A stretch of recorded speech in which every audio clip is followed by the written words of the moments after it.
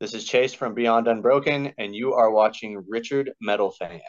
Hey, what's up, guys? Cool. Episode 213 of Richard Metal Fan Interviews, calling from Zoom, and I'm here with Chase Cantrell from Beyond Unbroken. How you doing today, Chase? Doing good, man. Doing good. How are you? Not too bad, not too bad. It's a lovely afternoon here in Georgia, where I'm at. So, how's it over? And I believe you're in LA. I'm in Vegas, actually in Vegas. Oh, Vegas, Vegas, Yes. right? Yeah. Because I know the rest of the band's based in Cali, but you're in Vegas. Yeah, yeah. They're basically out of Temecula, California, and yeah, I'm out here in Vegas. So I make my way out there as much as I can, and that's kind of where we do all our work out of is Temecula. Yeah, because I actually did my research. I heard like Temecula is like in between like Los Angeles and San Diego. It's like right Yeah, in the middle. yeah, Middle. yeah. Yeah, because I was actually gonna mail something to Monty, but there was like an issue with like mailing it because it said like address the unknown, but then the stuff got mailed back to me. Oh, huh. Yeah, I don't know. Yeah. I Yeah, don't know. maybe I should try doing Brian money to see if that works. Because I had it Yeah, Monty yeah. money. I was tell Um, yeah, I don't know. That's a bummer. Yeah. I hope that all Yeah. works out. Yeah. Yeah, but you're in Vegas, which is cool. I've actually been to Vegas twice. There was this festival I went to called Psycho Las Vegas. There had a lot of like black metal bands and death metal bands. It's a really Ooh, yeah. cool place. Yeah, yeah, Vegas is great. That's actually, that's a festival I've missed twice. Shame on me because that is an awesome festival. I don't know if they're still doing it or not. Yeah, I for some reason they canceled it this year. Here I went last year. I saw like Merciful Fate, Emperor, for a lot of great bands. Yeah, that Emperor set that broke my heart a little bit to miss that one.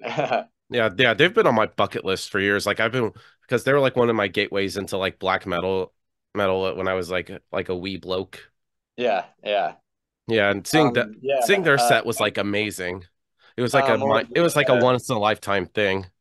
Yeah, yeah. Anthems to the Welkins at Dusk, I believe is what it's called. Like that album was like mind blowing to me back in the day. Yeah, I like that, but I also consider like In the Night Cyclops like a classic along the metal genre, Mhm. along with De Mysteriis Dom Satanis, or even no fuck, what is it? Oh yeah, Transylvanian Hunger by Dark Throne. It's just Yeah. pure heaviness and evilness.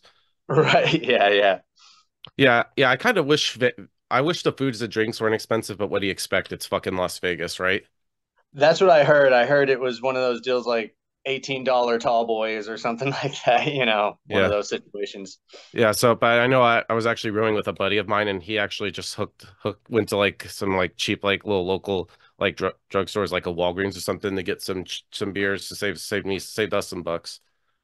That's kind of the way to go, man. Actually, like even down on the strip, if I'm down there with my lady or with some friends or anything, I'm like, let's hit up these Walgreens. Let's not pay these strip prices if we're gonna, have a drink or something. Let's go get a tall boy there or something. It's cheap. Hell yeah. So Yeah. kind of like the format of my little show is I want to do like a rundown of your discography and talk about like, your musical history. So take it back Yeah. to young Chase Cantrell. So kind of growing up, what were the first bands that got you into metal and what made you want to start playing drums? I mean, if I take it all the way back, like I probably Ozzy Osbourne. My dad used to always blast the Ozzy No More Tears album, when we'd be driving in the car or something. And as a just a young kid, that heavy music, it just put itself in my blood. And then as I got older from there, discovered the Metallicas, the Panteras and stuff, and I really just was just enthralled in the heavy music from a young age. Ni- Nice. So I was like doing my research. I believe the first thing I want to talk about was in 2018 you did something called Chili Trooper. Tell me about that. Chill Trooper. Yeah, Chill that was Trooper. yeah, yeah, that was just a little project that I did. It was all written and recorded by me, a friend of mine named Patrick Ward, shout out, great friend of mine. Uh he helped me record it and kind of produce it all. But it was just kind of a honestly, I had just gotten my own little recording setup, and I just wanted to. I play guitar as well and do vocals and all of that, so Oh, I just wanted really? to. As it was almost like a test of my new little recording setup, as well as like, could I write and record a little EP all by myself? And so yeah, that was kind of what how that came about. And Chill Trooper has kind of been like another, like a little side project that I've had on the back burner that one day I want to get back to and do some more stuff with, because I really liked that. That was really cool. It was really raw, really punk rock. It's cool. Yeah. So you also play guitar too. Yeah, yeah. Yeah, yeah. You So know, what came first, guitar or drums? drums definitely. Yeah, That was that I started playing drums around 12 or 13 years old. Kind of all started as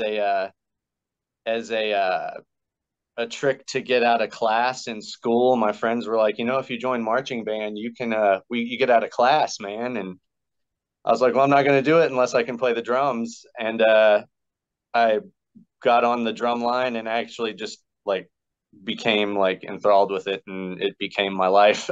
yeah, Yeah. yeah, yeah, yeah. Do you like remember like the first like drum kit that you bought? Yeah, my folks actually bought it for me. It was a oh my gosh, first act. First, it was a first act drum kit. Just a little small, I don't even know, small kick drum, one tom up, one tom down, one cymbal, one little hi hat, and that was it. That was kind of what I started to. That's how what I figured out the basics on. Yeah, yeah. And do you remember like the first song you tried to play on drums? Um, Actually, I do. The first one that I ever kind of picked up was "Love in an Elevator" by Aerosmith. Yeah, loving in an elevator. Yeah, I remember yeah, that. I remember that song. I used to hear that a bunch when I was a kid. yeah. I remember that was kind of the first song where it was like, oh, like I can maybe do this. Like this sounds like what he's doing. Yeah, yeah. And then you mentioned you also play guitar. So where did guitar sort of like come in place where you made you decide, I want to try that too? Um, you know, I want to say even before I got my first drum kit, I had gotten a guitar for Christmas, but I never really took to it really. It kind of just sat in the case for years. Just being around friends that played, and I kind of saw that like, oh, I can do that. Actually, Mike and Brian as kids, when I moved from Tennessee to Las Vegas as a kid and met Oh, Mike and wow. Brian, a lot of like the little guitar noodly things that I figured out were from watching them learn guitar when we were kids, like 16 years old, 17 years old, something like that. Yeah. Yeah, so you were actually from Tennessee, like you were from Nashville? Yeah, I'm kind of from everywhere. I was born in Denver. My dad's family's from Tennessee, so we had moved out there when I was real young, and I basically grew up in Tennessee till I was uh 16, in a town called Crossville, Tennessee. And Russville. yeah, and my mom's family is all West Coast, Vegas, New Mexico, Colorado. And when I was about 16, we relocated to Las Vegas. And it wasn't long after that is when I met Mike and Brian. Awesome. Awesome. Yeah. So I've only been to like Tennessee a bunch. I've been to like Chattanooga. I saw like there's like this venue I've been to called The Signal. I don't know if you've Yeah. ever heard of that. Hmm. And it's actually cool. I actually saw Killswitch Engage there. I saw Wage War, Gojira. It Oh, it feels like a dude. little like warehouse kind of. Yeah. What Yeah. was like the old spot, but I heard they moved to a new location. Hmm. Yeah. I've heard it. I've never been, but I've heard of it. I heard it's, they have pretty decent sized bands there. I've heard it's kind of the equivalent to there's a place called Marathon Music in Nashville, I've heard and about I've heard that. it's kind of, yeah, I've heard they're kind of the same, uh very similar Yeah, been places. to Nashville a bunch. I've been to this. There was this tiny. I haven't been to that marathon venue, but I've been to this tiny ass venue called The End. That Oh place is like yeah, I'm crammed. very familiar with the game. Like I remember Yeah. seeing my buddies in Carnifex play, and I saw like last time I was there, I saw the Acacia Strain. Like every time, like because time I go there, like the show's pretty much all sold out. Out, and I'm like like squished like a can of sardines. Yeah, man. The dude, some legendary shows have happened at the end, man. The end is a great place. I actually had gotten to play there a few times with a old kind of garage punk rock band that I was in out there called the Graces.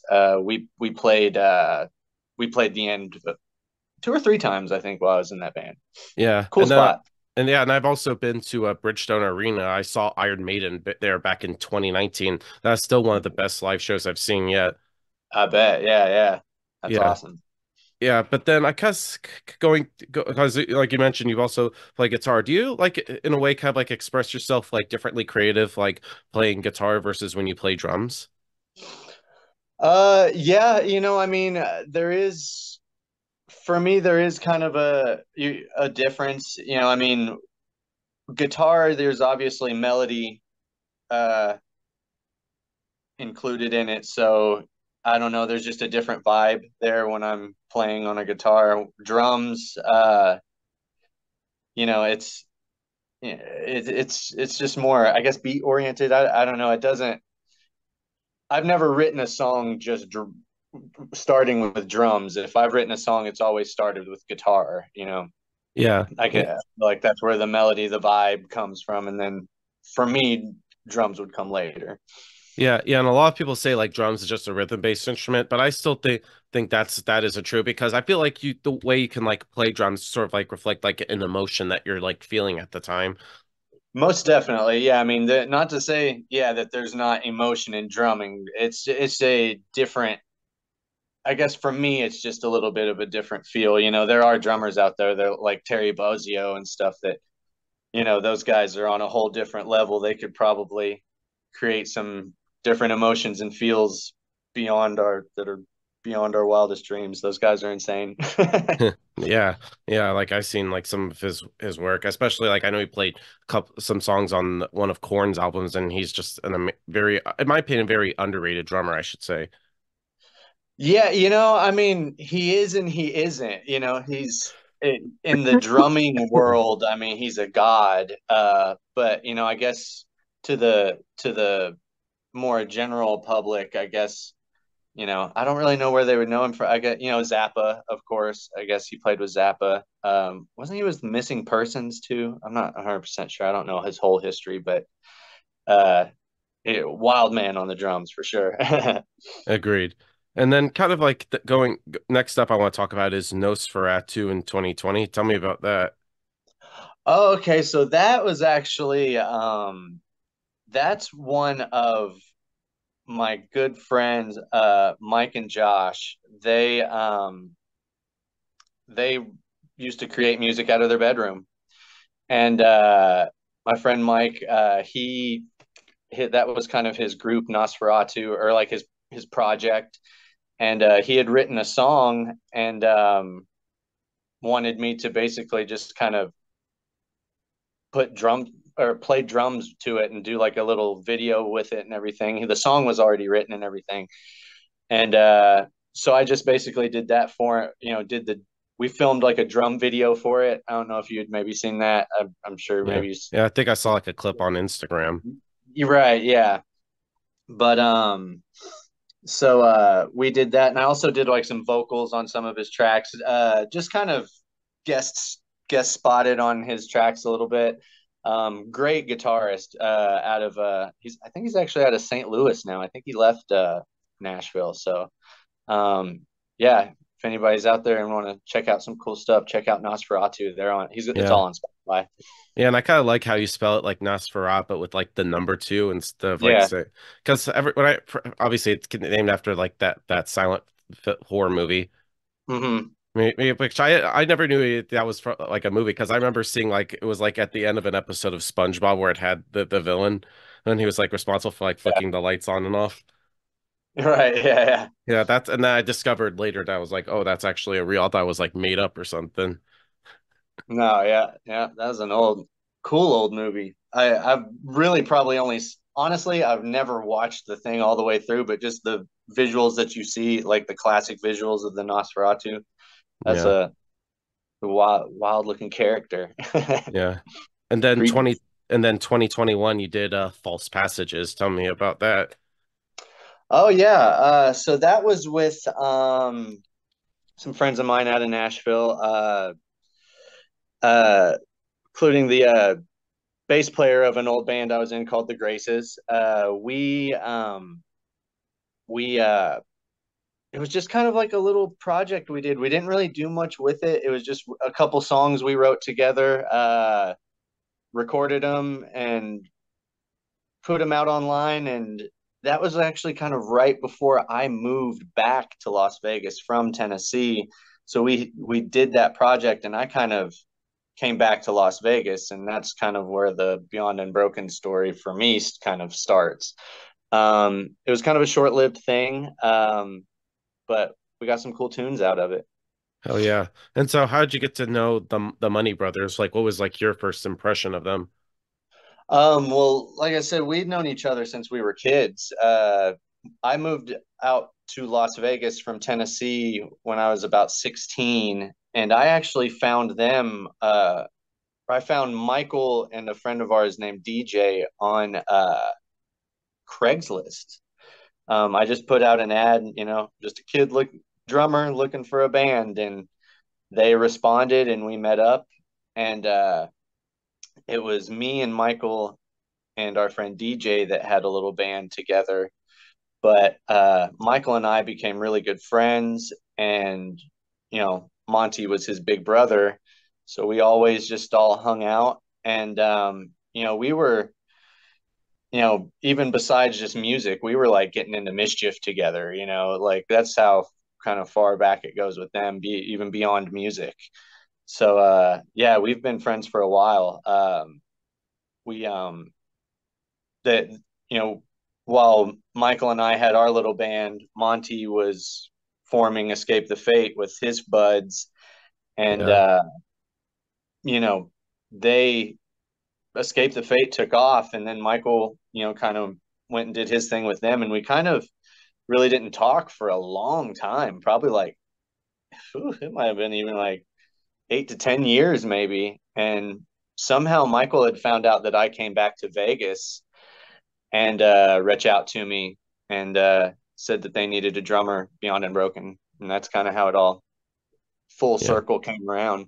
Yeah, yeah, it's because it's like you and Ashley are now like the two new members of the band. Did you like know Ashley before you joined? No, I think it might have been like the second or third time that I came down and jammed with him and everything. Michael said that he had found someone online off some like app that you find band members off of. I don't even know what it's called, but he showed me her video and stuff, and it was like, hey, it's like cool, bring her on down, and uh, we eventually got her in there, and it worked out perfect. She's Hell yeah. she's great. Yeah. Well, yeah, yeah. What was like your first impression of her? Were you like, "Hi, I'm Chase"? Yeah, yeah. Just hey, how's it going? I think she had actually came down once before I actually got to meet her. So they had got to meet her once before I did. And when I came down, I think we jammed, ran through the songs. I was even still kind of fresh to it all too. So I was still, you know, you know, kind of learning as well. So she didn't come in much longer after I did. So Yeah, because I thought you both sort of like came around like the same time. pretty much, yeah, it wasn't much of a time difference. Yeah. Yeah, and so when you joined like Beyond Unbroken, did you wanted to try to bring something new like rhythmically to the band that they all didn't have previously? Um, well, when I joined, I kind of came on more so as when Michael approached me, he kind of approached me as they had a show at a festival here in Vegas coming up, and they needed a drummer for it, and he asked me to do it. Said yeah. We started rehearsing for it, and unfortunately, and or when we got Ash in, and unfortunately, that festival got canceled. So that show just kind of got ripped out from under us, and so that's kind of how I came into the band. And after that is when we kind of started doing more like uh, music video type of things, and then where I started to kind of get more creative with them. A lot of the songs and stuff that we've kind of been working on, or that kind of have kind of involved me, were already kind of demoed out, and I kind of just like uh, come in a lot of times to just like kind of add my own flavor to what they've already kind of had demoed out. Um, Honestly, we haven't, like with me and the band, we haven't worked out a totally like original idea spawned from just us and them yet. Everything that I've kind of worked with them with has been a demoed out idea already that was kind of laid out somewhat. Yeah. Because I know like the first thing I've heard was Blood on My Hands, which I believe that Mm. was like your first like thing with them. So what was the recording process like for that song, the writing and all that good who stuff? Well, honestly, that song was actually done when I came into the band. They had that was done. Like they've had that song for quite a while, and so I kind of just came in. I was in the video for that song, you Yeah. know. Yeah, but Yeah. that was one that that when I came in, it was like this is our new thing right here. Check it out. It kind Yeah. of gave me a good idea of where the direction of the band is going now. When I heard Blood on My Hands, because I knew Beyond Unbroken's catalog from when they asked me to come on down. I started listening to it and everything, so I knew kind of what it was before. And when they showed me Blood on My Hands, it was like, oh, okay, so this is where we're headed. This kind of direction of what that is now. And so now, like that's kind of, I kind of feel like Blood on My Hands has a little bit of a different feel than some of the stuff that they had done before. And uh, my I'm kind of looking in the direction of the style of Blood on My Hands now, is kind of the direction of the band right now. Yeah, In because it my feels like the new that song in particular sounds a lot more heavier and has a bit of a darker tone than compared to some of the other songs. yeah, yeah, it's yeah, most definitely has those feels for sure. Yeah. But what's cool about Beyond Unbroken is that, pretty eclectic. You never know which direction we might jump in, if you listen to the back catalog, there's hip hoppy stuff in there, so you never know what we're gonna pull out of the bucket. Yeah, I'm really looking forward to that. I'm still listening to Blood on My Hands. I love like the vocals between like Monty and Michael, with Monty singing, then Michael screaming. And I was surprised, because I don't think I was the first time I've heard Michael scream. I was like, holy shit, his vocals are fucking brutal. They're brutal, man. In person, when he does it in front of you, it's like, oh my god, like it's powerful. He's he's got it. Yeah, and I know like Ash is sort of like doing like backing harmony side, and I know like when Yeah, I interviewed Monty, he says like you're actually singing as well. yeah, yeah. On the um on the newest Andromeda uh collab that we did, I had you caught. I'm sure you probably I caught did that. actually, which had like the AI thing with like Monty with Yes, like AI and shit. That I thought that was fucking awesome. yeah, yeah, yeah. Yeah. I'm on that vocally. Yeah, we're all on it. We all collaborated and got the vocals together for that song. It was really cool. That was fun. Yeah, I feel like you guys should take like a Kiss route or sort of the Beatles route where you have like a song where each member sort of like sings a lead vocal. Yeah, yeah, I'd be into it. Yeah, Yeah, put that yeah, out into the universe. Yeah. yeah, and that has to be hard, like drumming and singing at the same time. Yeah, it's not easy. I'm still working every day at it. But it's fun. I dig it. Yeah, I've because been I always see like Aaron from Under Oath, Brandon from Atreyu, even mm. Chris from Autopsy. I'm sometimes wondering like how the fuck did they do both at the same time? those guys are masters right there. Braun from Mastodon, Oh, yeah, I could add him too from it's my like, dude, hometown. yep. It's like, dude, like we saw them it was a couple months back with Gojira, and I just was enamored. I was like, dude, how are you playing this stuff and singing so good? Get Yeah. out of town. Like it's so good. Yeah, he's amazing. Like I always see him whenever I go to shows in Atlanta. I always see him sometimes. Oh, really? Yeah, yeah, because last time I saw him, I think I was seeing Cannibal Corpse, Gojira, no, wait, I can't Gojira, Gorguts, it's Mayhem and Blood Incantation at this venue called the Eastern, and he was like walking around there. That's cool that they still hit up the local scene like that. Yeah, Yeah. it's mostly him and Brent Hines I would see at shows, pop up at shows sometimes. Nice. Cool. That's Yeah. awesome. Yeah, yeah, and of course with like the new Beyond Unbroken music. So what's the status with the new album? I heard like when I interviewed Monty, he says you're gonna release like a new song soon. Like what's the status with that? So pretty much sounds like we're gonna just be kind of put out a single, let it let it sink in for a while, then do another one, let that sink in for a while till we get enough built up, and then we'll put it all.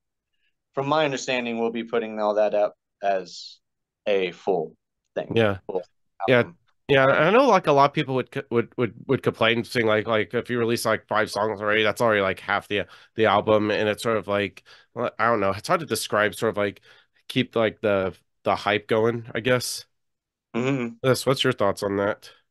I don't know. I mean, I kind of dig the formula of putting something out for putting some putting something out like kind of like what we're doing. Put a single out, let people enjoy it for a while, and let it build up to a next thing, and then the next thing. I don't know if I love the old school idea of putting out albums and it's a whole piece and stuff like that. Like there's something to that is you know it will always have my heart, but I just think this day and age, people's attention spans are boom, boom, boom, and you put a big grouping of songs out like that, you know, will they forget about them in uh 2 months and be moved on to the next thing?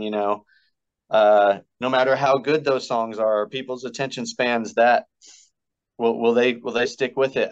Maybe I'm wrong. I don't know. I feel like that formula of releasing something and then letting it go out to the people for a little while and giving them something else and something else. It keeps attention better, I think, nowadays. Yeah. Um, I think I don't know. Maybe I'm completely wrong, but I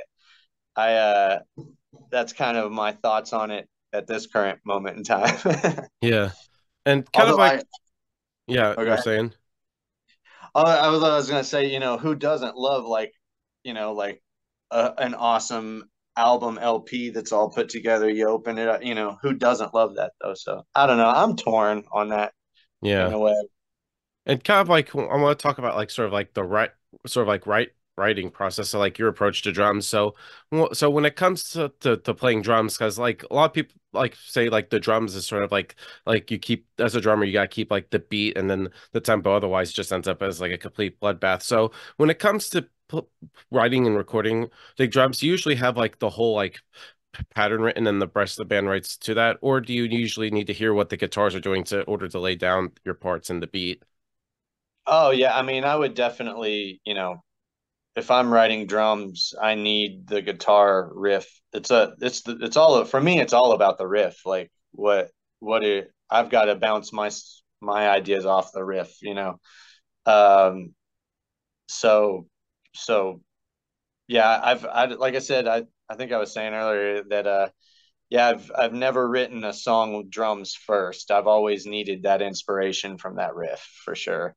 Yeah. Yeah. Do you ever worried that you're gonna be like off time when it comes to like hearing like the riffs? No, not really. I guess, depends on how complex the riff is. If you threw a Meshuggah riff at me, my brain might be thrown for a loop. But for the most part, I'm pretty in tune when somebody throws something at me. Nice, nice. And sort of like in the end, what's next for Beyond the Broken? I know you mentioned you're working on new music, and I'm hoping you all like do like touring soon because I really would love to see Yeah, you guys play live. yeah. That's definitely the goal. I wouldn't want to like put a timestamp on when that is or anything because I don't really know. I wouldn't want to put that out yet, but that's the goal is to get out there to the people. I know that right now we're just getting music together, getting the content for the people. Then we get out there and uh and rock and roll, you know. Yeah, because I know recently you had Blood on My Hands play on Sirius XM. So how awesome was that to like hear your song on the radio? Oh, dude, that's like I mean, that's just awesome, to be a part of something that is I've been listening to Sirius XM, for a long time, to be a part of something that's on there. It's like, whoa, this is cool. For the first time, I'm like, it's like, wow, that's really happening. Yeah. Pretty Yes. cool. People want to hear us. Yeah. Yeah. And yeah, that makes me happy. Like you are starting to get like recognition and stuff. Yeah, yeah. I mean, even something like this, like it blows my mind that someone wants to chat with me for a little bit. I'm just a Yeah. regular dude. Yeah. Yeah. And yeah. Now I have like half the band. I just need to get like Michael and Ash, and then I have the whole band. Yeah, yeah. Yeah. Then who knows? Maybe when you all have like the new album out, I'll get all four of you all together for an interview That would be awesome, man. for I round would two. I would love that. That'd be cool.